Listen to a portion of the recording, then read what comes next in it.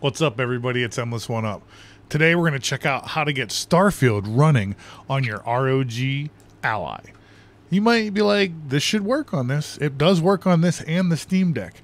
But my tip to you is on this thing, since you're using Windows, you got to go into the Windows update and make sure everything is up to date.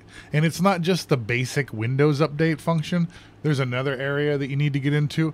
Currently, I'm in just the little crate thing. But when you close out of everything, and since you're on Windows, if you just did a little quick search for like update, when you get to the Windows update window here, it looks like this. And once you're here on this screen, if you go and you can scroll up and down and you go advanced options here, there are optional updates right here. If you click on that, this is where you're going to find the updates that are going to allow you to play this. All right.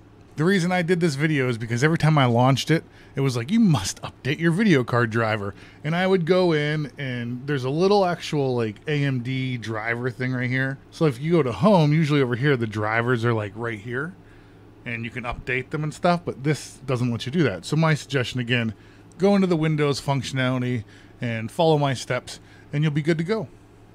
Thanks for watching. Peace.